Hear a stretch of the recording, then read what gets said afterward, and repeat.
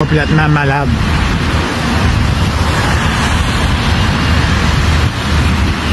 Je pense même qu'il y a quelqu'un dans le véhicule blanc. Montreal, August 9, 2024.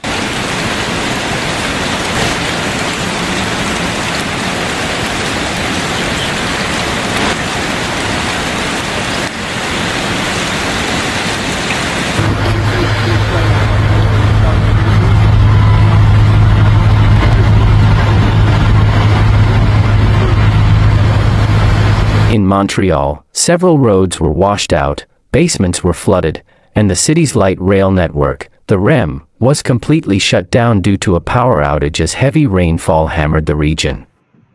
Environment and Climate Change Canada, ECCC, said more than 150 millimeters of rain had fallen as of 9 p.m., just as a rainfall warning for the area had ended. That broke the all-time daily record set in 1996. Montreal gets an average of 94 millimeters of rain during the entire month of August. As of 10 p.m., Hydro-Quebec was reporting more than 460,000 customers lost electricity. The hardest hit areas were the Montérégie region 210,000, Montreal 75,000, and Laval 55,000. The power utility said the outages were caused by wind gusts and fallen tree branches on the power grid during the powerful storm, and crews were out in the field trying to restore power. Hydro-Quebec spokesperson Louis-Olivier Batty told CTV News that most households will have their power restored by Saturday morning.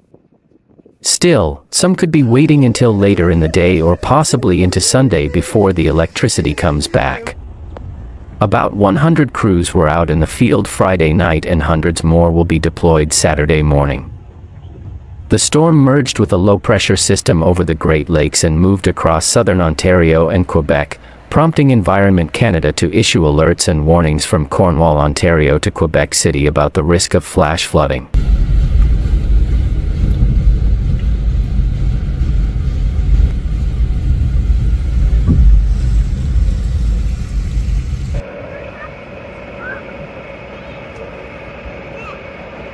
The La Fontaine Tunnel, which connects Montreal to the South Shore, was shut down in both directions Friday night, according to the Quebec Transport Ministry. The ministry reported several road closures in the Montreal area due to water accumulation Friday evening, including the Décarie North Expressway near Royal Mount Avenue. In Pointe-Claire, lanes on Highway 20 West near Cartier Avenue were blocked due to flooding. There was also flooding on Highway 40 near Exit 55 to Des Sources Boulevard. There were several delays and cancellations at the Montreal Trudeau Airport on Friday due to the weather. In Montreal's St. Laurent borough, the sounds of generators and pumps filled the streets as residents and businesses tried to keep the floodwaters from building up. Transport Quebec said it had prepared for this kind of weather by removing debris from the road, but when it comes to this amount of rain, no equipment can keep up. The ministry is urging all motorists to drive carefully during the weather as the storm system passes over the region. In St. Laurent, many homes flooded along Henri Bourassa Boulevard and Norman Street. Firefighters helped exhausted homeowners pile sandbags and pump basements. Hydro-Quebec said homeowners should be careful if their basements are flooded and to call 1-800-790-2424 to allow crews to cut their power before heading downstairs. The deluge of rain forced the cancellations of several events across Montreal, including some outdoor activities for Montreal Pride, including Community Day in the Village and Soirée 100% Drag at Montreal's Olympic Park's Esplanade, which was postponed to Saturday.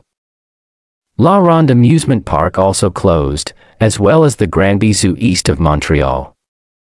Meanwhile, the opening events for the Hot Air Balloon Festival in St-Jean-sur-Richelieu, southeast of Montreal, were postponed until Monday. The nonprofit day shelter, Resilience Montreal, flooded, according to Executive Director Nacoset.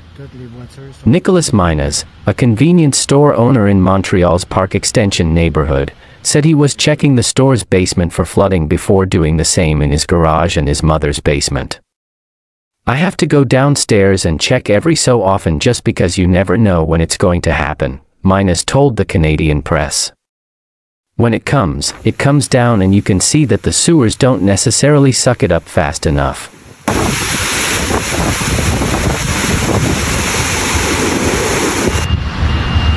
C'est fou. Complètement fou.